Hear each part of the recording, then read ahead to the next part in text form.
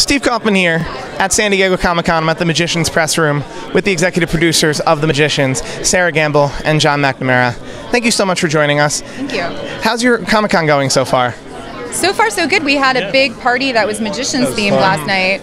Yeah. So magic drinks. Free food. I heard of this party. Yeah. So how did The Magicians go from book to in your hands with sci-fi? They landed in our hands via a producer named Michael London that John was working with on a film called Trumbo.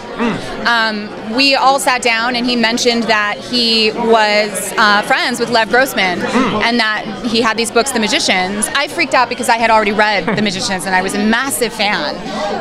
So I asked John to read it. He read it. We talked. That was good, man. Yeah, and then I don't know. And then we sat in his garage. Actually, what we did was we optioned the books with our own money. We didn't want to go off and sell them and then have them be in development hell somewhere. We knew why we wanted to do the show. We knew what we wanted to do in the pilot. So we bought it with our own money, and then we sat in John's garage and we wrote it together. That's commitment. Congrats on seeing something in it. It's congratulations on season 2. Thank you. The cast has told me they can say nothing of what we can expect from season 2. Am I expecting? How rare that they're so obedient. That's so rare. Is there anything you can tell us or anything you're excited for people to find out about? Yes. Fillory. We're in Fillory a lot.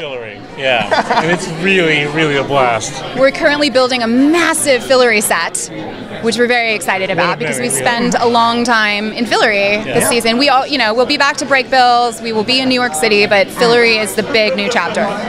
That's awesome. I'm looking forward to it. Thank you so much for joining me. Thank Cheers. you. Thank you. Thank you. We just got